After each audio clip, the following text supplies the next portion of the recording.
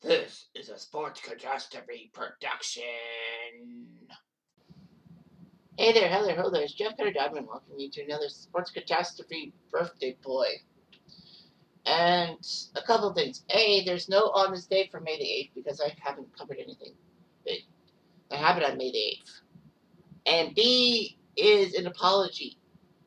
When I was doing cross-referencing to make sure that I didn't do Sports Catastrophe birthdays on the same day, like all that, I wrote a note for May the 8th, which Akibono was the guy for the birthday boy. But what happened is I wrote Cower and Lot, Bill Cower for the 8th, making sure that when I came the next year, I do Bill Cower. I did Cower yesterday. Unfortunately, though, I did Bill Cower on the 7th, thinking his birthday was the 7th and all that. And I also screwed up with Willis Reed's moment being from May the 3rd when it was May the 8th the whole time. But it doesn't matter in the context. What's done is done. I fucked it up. I'm sorry. Anyway, I know that the picture you see is not Bill Cower. It's Johnny Unitas. The legendary Johnny Unitas, who was a great quarterback. There was no living players who were alive on May the 7th. So his birthday was May 7th, 1933. So I'm going to tell you about Johnny Unitas' career. So anyway, he played 18 years, primarily with the Baltimore Colts franchise. I know Indianapolis didn't come to 84 when he was long retired. He had a great career mark. He had lots of NFL records. He was MVP in 59, 64, and 67. Helped the Colts win 4 championship NFL titles. Well, 3 before the merger, and 1 in the Super Bowl. Anywho, his first championship victory actually was one of the greatest games of all time. It popularized the NFL. He had the most consecutive games with a touchdown pass at 47, which stood for 52 years. He was named to the Hall of Fame in 1979. So he was from Pittsburgh. He joined the University of Louisville and all that. And Unitas was a good quarterback and all that. Unfortunately, though, Louisville did decide to de-emphasize sports in 1952. So that meant that there's no athletic aid and all that.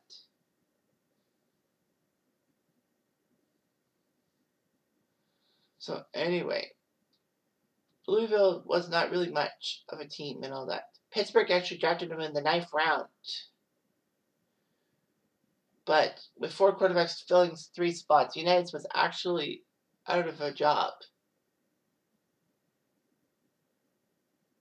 And the worst part is, among those edging out Unitas was Ted Marchibroda, who was a future NFL head coach. Basically, Unitas worked in construction in Pittsburgh to support his family. On the weekends, he would play quarterback, safety, and punter on a semi-pro team for $6 a game. Unitas would join Baltimore, who, after being asked by the last minute to join fellow Bloomfield lineman Jim DeGlau, a Croatian steelworker with a life much like Unitas, at the Colts tryout. The pair had to borrow money from friends to pay for the guys to make the trip. Anyway, he had a good practice session, and the Colts say, "Screw it, we're signing this guy." Cleveland wanted him too, but anyway, Unitas did not do well in his first game. However, 2 weeks later, George Shaw, starting quarterback of Baltimore, suffered a broken leg against the Bears. So Unitas came in, but his first pass was interception and was picked off for a pick 6. Unitas really ate crap that day. However, he did lead the Colts to upset over Green Bay and a big win over Cleveland, so it wasn't that bad. Unitas, in his first full season as the full-time starter, actually finished first in NFL in passing yards 2,500 and touchdowns with 24. You say, oh, that's pretty much pathetic. But remember, this is 1957. The passing game wasn't really invented this way. The Colts were 7-5, and Unitas got the NFL's most valuable player. First time Baltimore got a winning record. And then 1958 was the year that Unitas has proudness. The Colts won the Western Conference and would have to take on the Eastern Conference champion New York Giants at Yankee Stadium. Yes, Yankee Stadium had football back then. It was one of the greatest games of all time, if not the greatest game ever played. Giants and Colts went down to the last seconds. They had to go to overtime, and Ellen Michi's goal line plunge clinched it for the Colts. First overtime game in NFL history. Refers to the greatest game ever played, and basically credited for sparking the rise in popularity of pro football during the 1960s. NBC would televise this match. Anyway, Unitas was named MVP in 1959. And, his passing yards were much better, helping the Colts do very well for themselves. Weave Eubank would be fired from Baltimore and replaced by Don Shula, who, under Shula, the Colts were just fantastic. The 64 season, the Colts looked good. They were 12-10 after 10 straight wins. The Unitas looked good, but unfortunately the Colts sucked when it counted, when they were crushed by Cleveland 27-0 in the 1964 NFL Championship game. But the joke's on Cleveland, because that's the last time they had a championship, conference, or NFL was. Unitas still did pretty well for himself. Unfortunately, injuries would ruin him in 1965. And Tom Matte, who quarterbacked at Ohio State but became a running back for the Colts, was the starting quarterback when the Colts and Packers had to play a one-game playoff.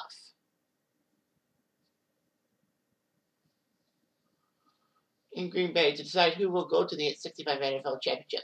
The Colts lose to Green Bay, and Green Bay got lucky as the referees made a missed call on a Don Chandler field goal. Because the uprights were so small, they didn't know if it went cleanly through the middle and all that. The NFL would change the rules to make the uprights yellow and stretch up higher. Unitas still did pretty well and all that. Unfortunately, the Colts, even though the Colts were 11-1-2 and the NFL's best record, ended up not qualifying for the NFL playoff by losing to the Rams. It was shocking that Baltimore was 11-1-2 and they couldn't even be the final four teams for the NFL matchup because of the division format and all that. Unitas, unfortunately, would sit out the 68 season, mostly because of a preseason injury against the Dallas Cowboys. And strangely decided, the Colts were 13-1 without him and had Earl Morrow under center. Unitas did come off the bench to play in the Super Bowl III. Unfortunately, it failed miserably. Even though Unitas did lead them to the only touchdown. The Colts almost made it 16-10, but Shula said, no, we're not going to go for field goal, we're going for the touchdown. He actually had more passing yards than Earl Morrow and didn't botch like Morrow, forgetting to see Jimmy Orr wide open in the end zone. Unitas would have elbow issues. I mean, he was getting older. Unitas would, in the 1970-71 season, be the starting quarterback and lead the Colts to the Super Bowl. He took down Cincy and Oakland in the playoffs, and then in Super Bowl V against Dallas in the worst Super Bowl for turnovers in history. He did throw a 75-yard touchdown pass to John Mackey. And Earl Morrow came in to help the Colts kick the winning field goal. Really. Unitas and Morrow would have to split time. All that. Unitas was declining and all that. Morrow actually was released by the Colts and taken by Miami. So yeah, the Colts had issues and all that.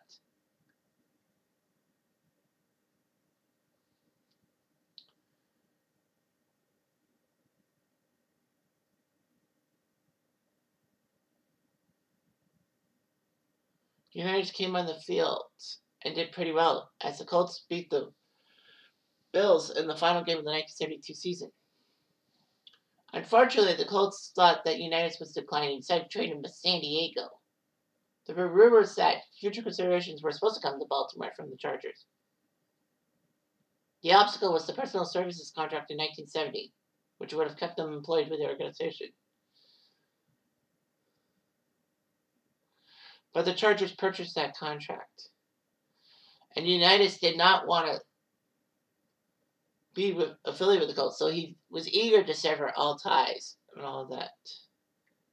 He would be the starting quarterback for the Chargers in place of John Hadle, who actually requested and moved to the Rams. Unitas unfortunately did not do too well. He was 1-3 as a starter, and it was replaced by rookie quarterback at the time, and future Hall of Famer Dan Belt. Unitas would retire before the 74 season. I mean, it's amazing what he did and all that. Unitas should never have played for another team other than the Colts. A one-team quarterback guy. Anyway, Unitas would settle in Baltimore and did color commentary for NFL games in the 1970s.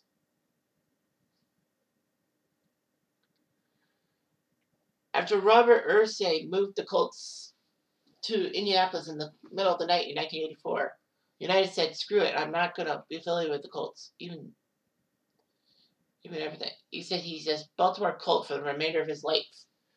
His number 19 is still retired by the Colts. And many old-time Baltimore Colts followed this lead and all that.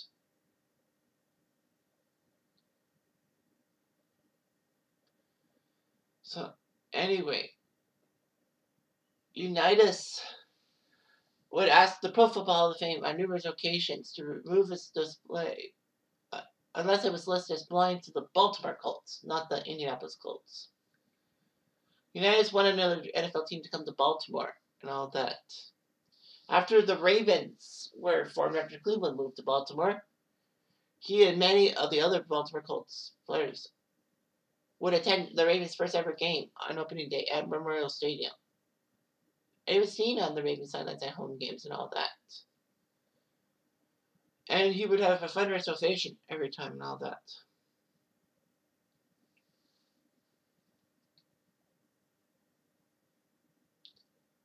Unfortunately, he was severely hobbled. Due to an elbow injury in his playing career, he had very limited use of his right hand and couldn't perform any physical activity more strenuous than golf due to his artificial knees. Things were archaic back in the day. Well, he ended up 211 games, 118 wins in his career, 290 touchdowns, 253 interceptions. So that wasn't as great as it was. But, I mean, he did help Baltimore out. He had a good legacy and all that. He married his high school sweetheart and had 5 children before divorcing, and then a second wife. He married in 72. They had 3 children. All that.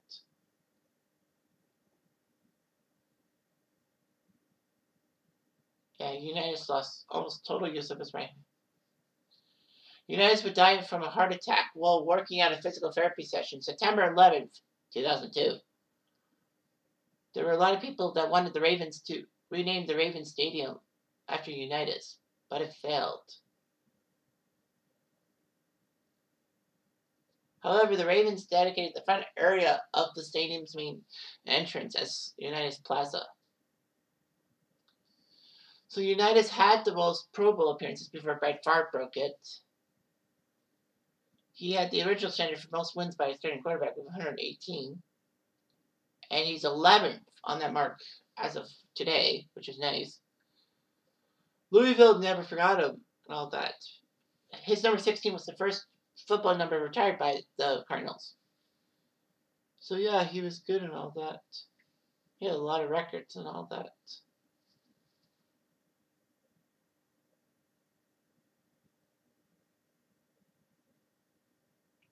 So anyway, John Unitas was an icon for many old school football fans around the world. And he helped popularize football, NFL football, and made it a TV juggernaut. Cha-ching! Anyway, I'm Jeff Diamond. I do.